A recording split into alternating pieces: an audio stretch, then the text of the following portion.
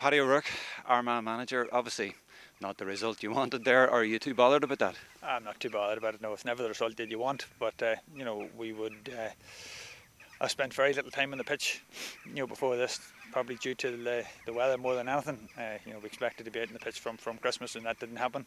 The boys are just glad to have been able to get out today and play football. Now, obviously, they would like to have won the match.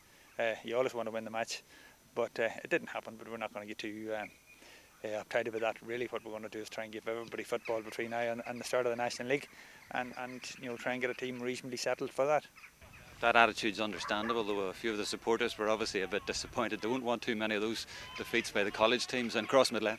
No, they're not, and I suppose supporters are entitled to feel that way, and we'll not want too many defeats either. But it's happened. It's not the end of the world, really. I think the supporters will judge the thing, when the National League starts and when we hit Championship time, and that's when we really need to be ready.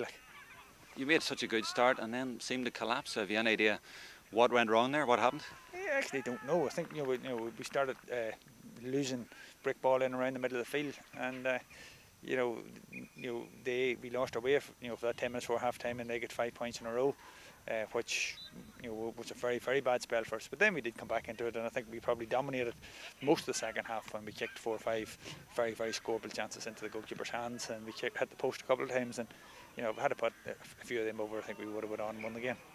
Will you be at the Down match tonight? Yeah, I'll go in and take a look and see what's happening there, and see are they as on sharp as we were today.